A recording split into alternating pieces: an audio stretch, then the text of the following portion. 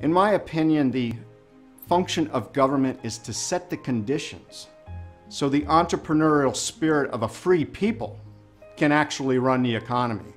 But the burdens and regulations and in taxation and you name it, that puts a damper on creating a solid economy, job growth, job creation. If we can get the federal government back into its enumerated power, the entrepreneurial spirit of the American people will find a way to be successful in business if they are empowered to do so without onerous regulation, taxation, and burdens from the federal government.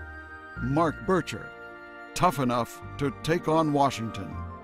I'm Mark Bircher, and I approve this message.